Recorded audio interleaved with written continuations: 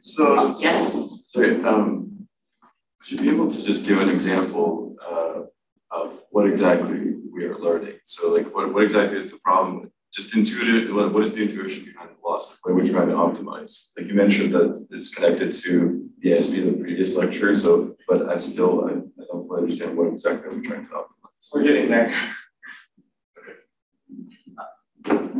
Right. I believe this later on in the slide deck where we actually talk about examples of where the how that works. When we get to the results section of that, I'll show you kind of what problems we're solving, how it's solving them, stuff like that. As a temporary answer, one of the things that we can actually do is take the sum of like two handwritten digits, give it one handwritten digit, and say, what's the other one? And through the computation, once it senses the one digit and the output into the neural network, it can actually handwrite you a digit that's missing. So how does it relate to, basically, I'm just trying to understand, trying to connect to the previous lecture. So you mentioned that these two guys, so this guy and the lecturer that was previously there, are part of the same group. So what is the relationship between that architecture and this architecture? You also mentioned that it builds up in the loss function, but I'm just trying to connect it to the previous lecture. I believe it's the as far as I'm understanding it, and mind you, this stuff blows my mind too. It's the composition of a neural network in the front and a reasoner in the back that's kind of bolted onto the back. Right. So with Neuro ASP, it was the neural network in the front and Klingo bolted onto the back, and that network fed in that way. In this, we're using slash and a probabilistic circuit to feed in an output and a reason with it. So it's that kind of neural network in the front, reason in the back architecture that's kind of the bridge, I believe, between the last paper and this paper is that major idea. Yeah. So where is the packets? I mean, you talk about a neural probabilistic packets. So where is the packets? I mean, where is the constraint?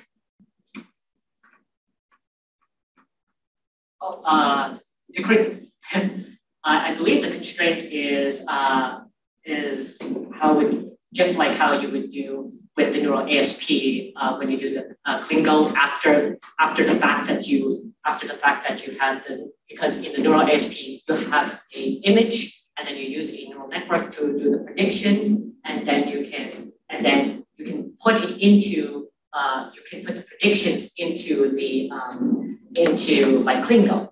However, that was my mistake. I should have put one in the slide. But in the slash, in this, they call it the slash thing. It's basically think of Klingo, but with other kind of like constraints. So go back to a few slides into a little bit more.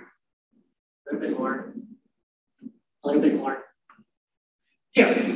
These are also this becomes the probabilistic constraints that you can then add into Klingo, but it is now called slash.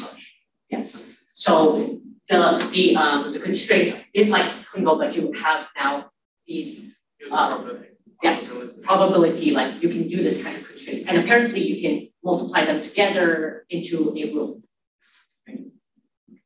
So one of the advantages is that with missing data, you can make a prediction. Is it right? Yes. So, I'm sorry if I cut you off, but yeah. Yes, especially because of the PX given C, the thing is, and if you go back a little bit to the family of the probabilistic, so here, imagine all of these are pixels that you can then sample. Some of these can be missing, and then you can basically try to. It's basically like, imagine it's P of X1 all the way to X256, where some of your data is missing. You can still model from that. So I'll just maybe put it in layman terms. If you're missing some pixel data, but you have some there, you can predict the color. Yes. Is it right? Okay. And which for this particular but which with this particular paper, they showing the results that it is generalizable because of that.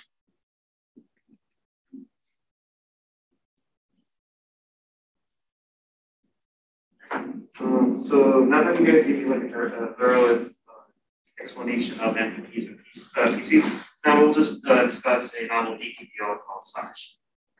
So now that we basically built this foundation, we create Slash that can efficiently combine MPPs with the logic program.